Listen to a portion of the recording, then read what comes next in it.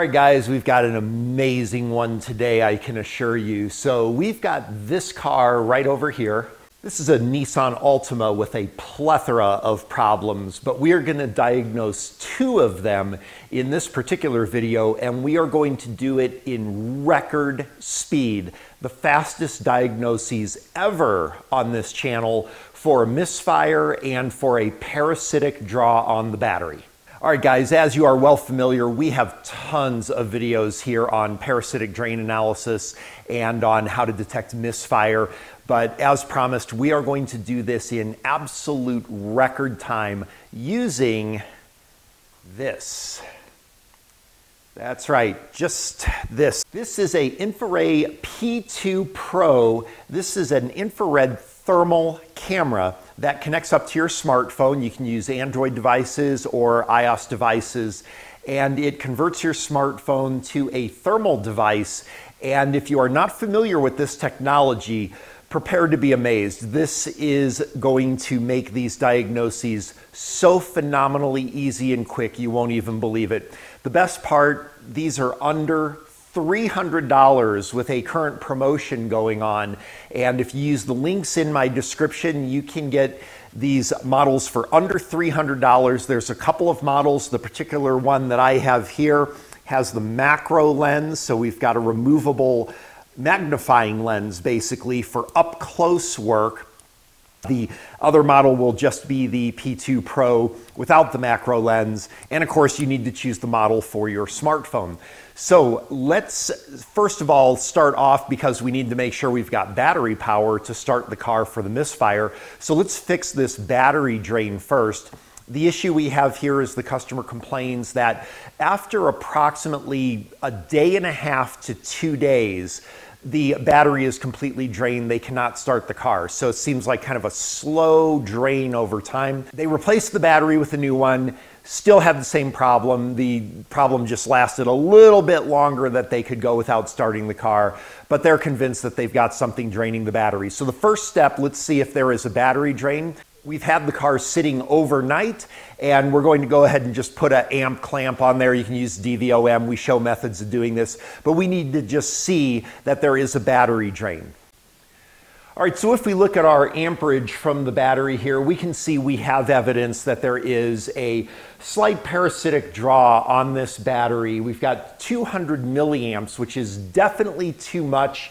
Usually like to see on some cars as little as 10 milliamps of draw when the car is completely resting, up to maybe a maximum of 80 milliamps on some cars, depends on the features they have and accessories.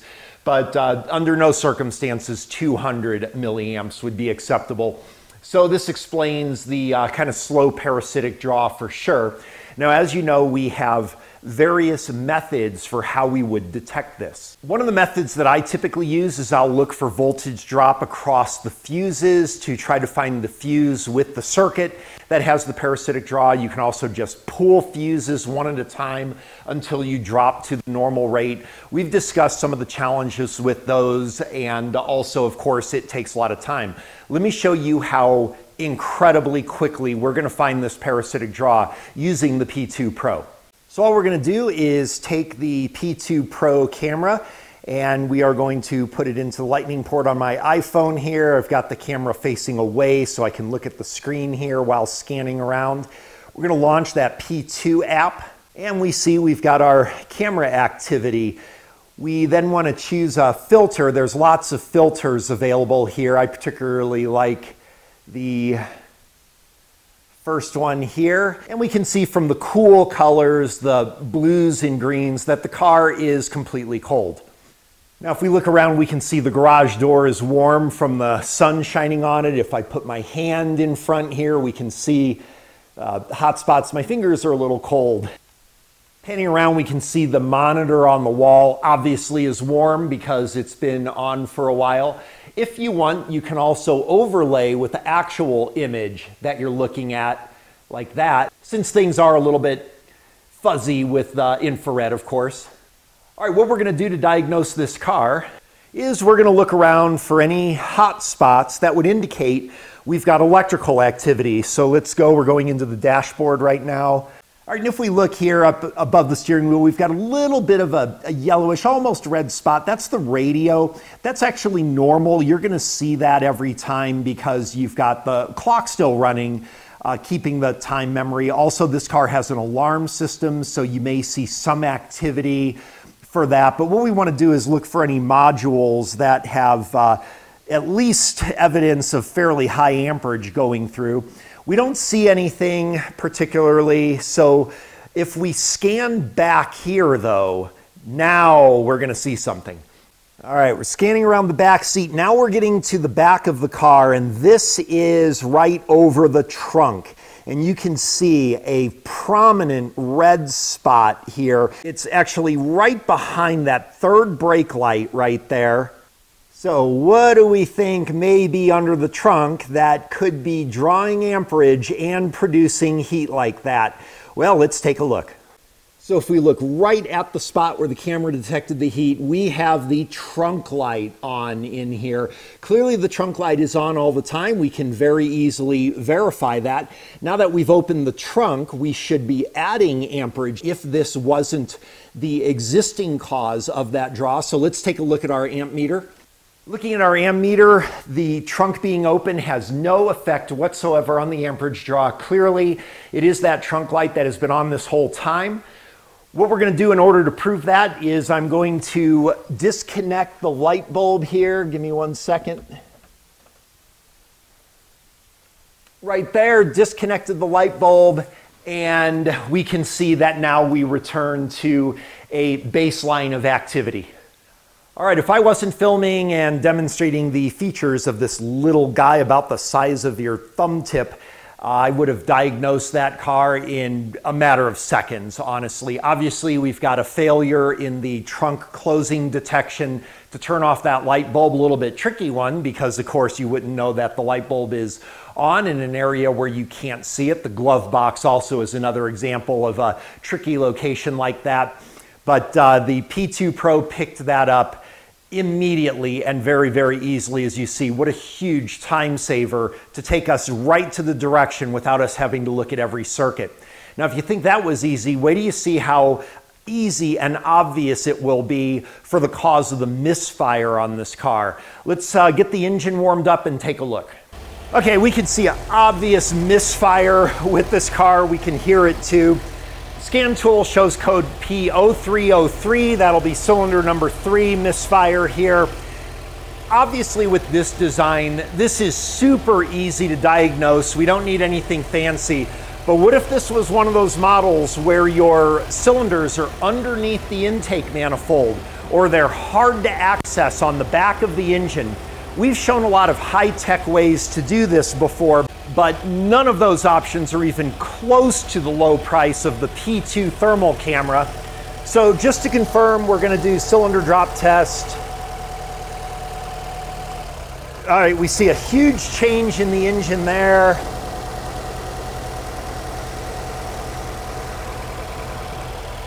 Huge change in the engine behavior there. No change in the engine there. That's clearly our misfire. All right, we want to plug that in though because we want the circuitry to be working because the thermal camera may still be able to pick up if we've got continuity through the coil there. And the final one, well, almost killed the engine. Okay, so we know our misfire is on number 3. We don't know if this is fuel, air, spark, or compression right now, but with the P2 camera, we're going to narrow this down very, very quickly. All right, using our P2 thermal camera, I'm just going to hover over the 4 ignition coils here, and we can see the 3rd ignition coil is absolutely cool. The other ones, we are showing some warmth through them. We can tell this is absolutely an ignition problem. We either have a bad coil or we are not getting the proper power grounder signal to that coil, so we know right where to look. We don't have to do compression tests. We don't have to test fuel. This is an ignition problem. We can see it. Another indication, though it's pretty slight, is if we look here, we're looking at an exhaust manifold runner right there, and we see how red that is. If we look at the number 3 right there, you see it's actually not nearly as red We got a little yellow over it. We look at the other ones back here, those are red, but we see a cooler exhaust manifold runner right there. That indicates a lack of combustion because, of course, we've got a lot cooler exhaust coming out there without the combustion gases igniting. 3-wire coil, we've got our power there, got our ground there. Let's check for signal. Okay, signal is going to be a low voltage signal. Of course, it's going to be very rapid, so we're only going to see an average of it here, but that is clearly evidence we have signal too. Power, ground, and signal, we are done. This is a bad ignition coil. We could also very easily have just swapped it with another coil to prove it, but we're going to replace that ignition coil to fix this car. I want to try a little experiment here. I'm going to put the macro lens, which is basically a magnifier, right onto the P2 Pro. I want to take a closer look at the coil, see if there's any evidence of electrical activity through the coil, that we could have diagnosed this using only the P2 camera and not having to verify the electrical. All right, if we look at our macro lens here, we can see this heat signature around this good coil here with the red spot. This does lower your sensitivity a bit, so it's going to be different, but we see that. Now let's go over to our bad coil. If we look at our bad coil, yeah, I'm going to say we don't have evidence of any electrical current through that coil at all. So not like a shorted coil or something like that. There really is nothing. I would imagine that all we're seeing, if anything, is going to be heat from the engine coming off. But doesn't look like we've even got any current through that coil at all. All right, guys, as you can see, the P2 Pro is absolutely amazing and very useful too. If you are creative, you can come up with all kinds of ways to do diagnoses with this, I am sure. And don't forget, for you guys that are into like the circuit board stuff and things like that, that macro lens would be a must-have. So what you do to get a P2 Pro, there is a promotion, and again, I'm not doing this, I don't get paid commissions and things like this.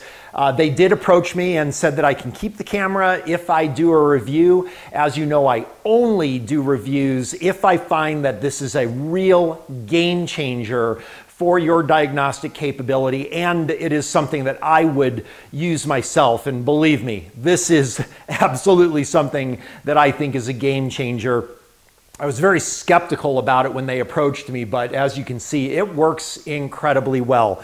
But I turned down 99% of the requests to do product reviews. This one definitely earns its place. There is a promotion going on through the end of the month. At the time of this video, it is June of 2023. So through the end of the month, at the time of this video release, I will put a couple of links in the description so that you can get this amazing device for under $300 with the promotion going on. That's even under $300 for with the macro lens. I think it's around $270 without the macro lens, something like that. But I will put those links in there, and if you are interested in more information or in getting a thermal camera, and you can see what an incredible time-saving device this would be. If you're a professional, this would pay for itself in 2 diagnostics, because your hour diagnostic fee that you would get paid for 5 minutes of work with this would pay for itself very quickly. So check the description, check out those links. This is one of the most amazing things I have seen. Hope you enjoyed the video. We will catch you next time.